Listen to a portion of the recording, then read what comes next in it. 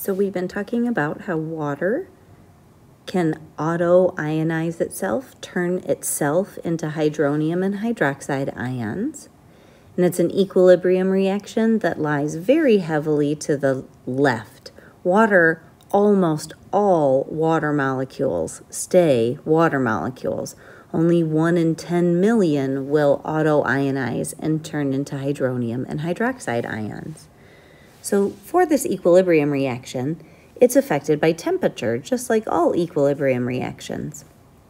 So if I told you the above reaction is endothermic, we would have to supply energy to get water to auto-ionize.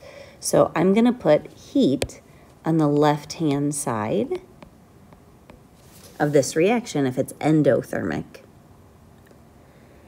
And the question down here says, if the reaction is endothermic, what would happen to hydronium and hydroxide at higher temperatures?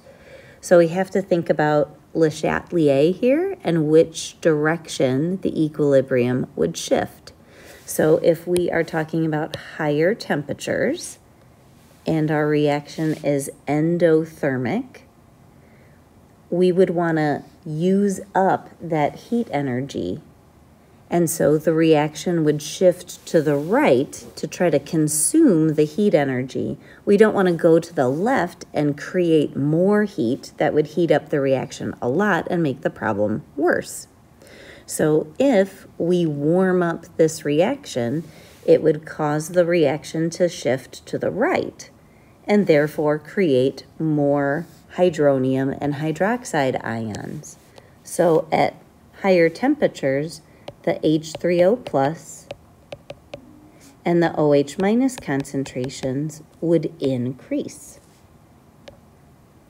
If you were at lower temperatures, the reaction would try to warm itself up by creating more water molecules, and my H3O plus and my hydroxide ion concentrations would both decrease.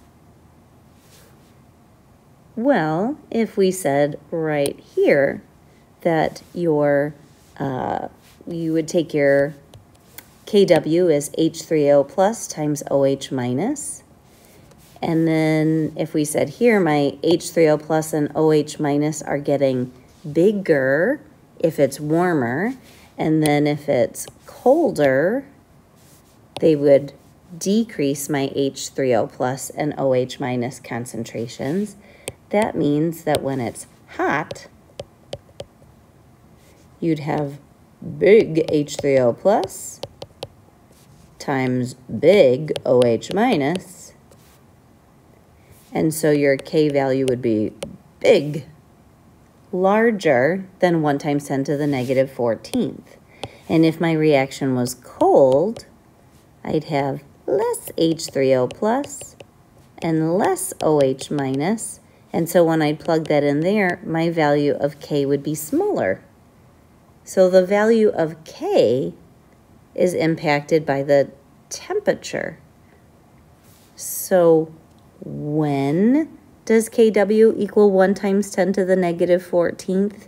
When does the pH of water equal 7? Only at room temperature, 25 degrees Celsius.